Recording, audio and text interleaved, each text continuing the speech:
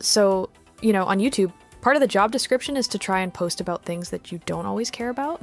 It's like, I used Ubuntu so you don't have to, and it happens quite often actually. But sometimes you give a spin on something you would never try if it wasn't for YouTube, only to get freaking surprised.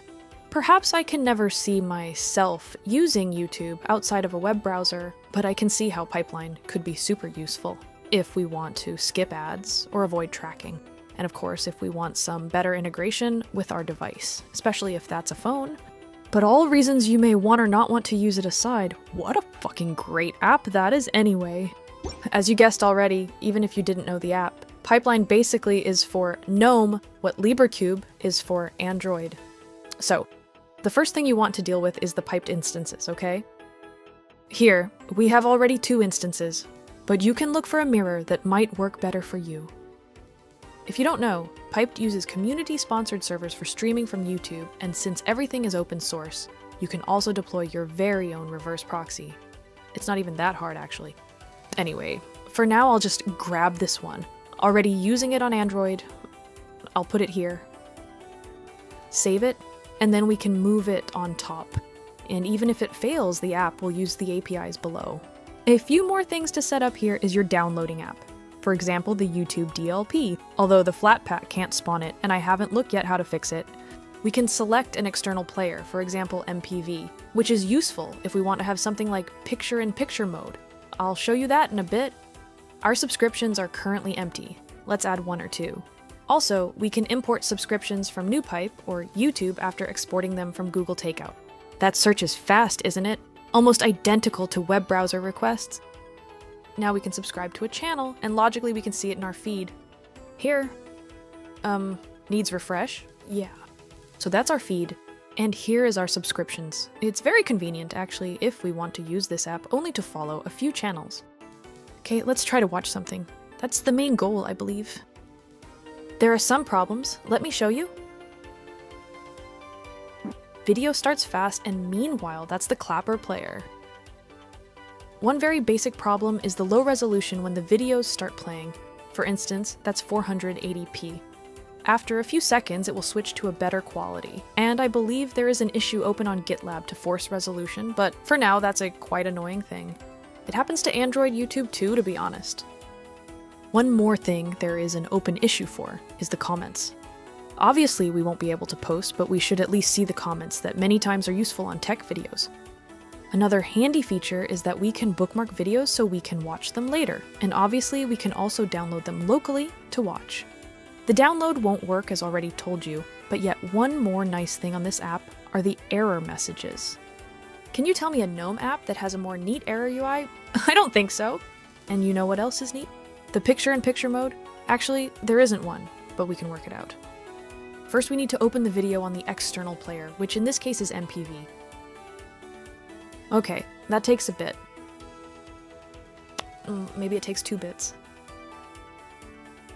Yep, back in business. So now we can scale down the player. About there. Yeah, eventually I'll decide. Okay, here, and then we can set it always on top, so basically we have picture-in-picture. I don't know what else. Add 1 more channel, maybe? Okay, let's do this.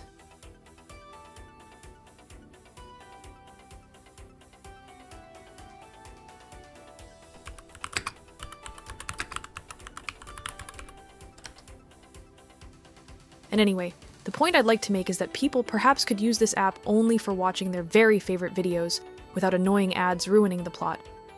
Then again, Nick has like 5 minutes ads inside, but you get my point, don't you?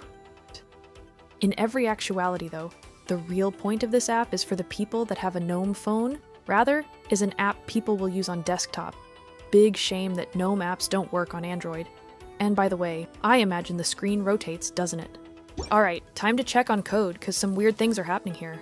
For start, that's Pipeline repository on Gitlab. It has active development, and obviously is written in Rust, because all the cool things are written in Rust.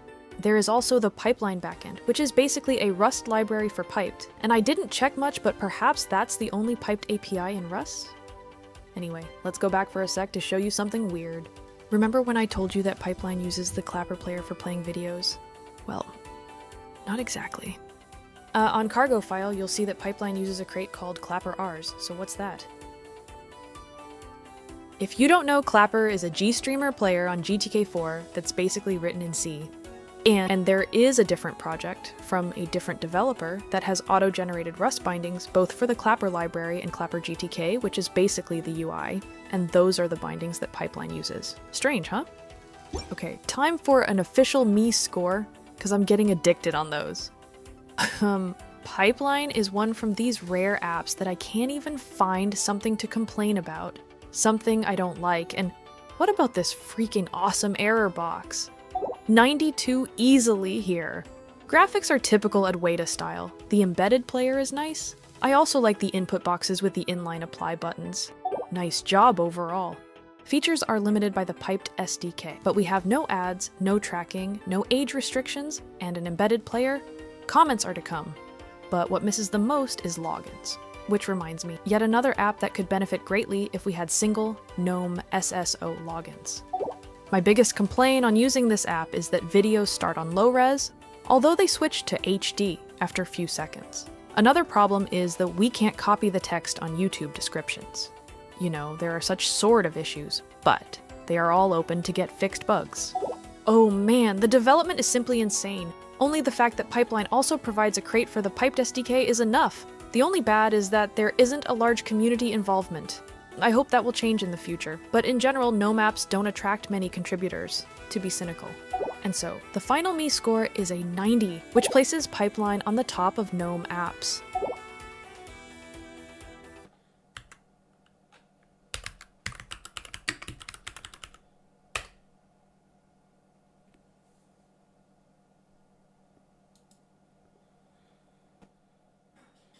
Damn, son, where'd you find this? Damn, this beat is so sexy. Look stuck up, this my gun butter. Street fighter business, this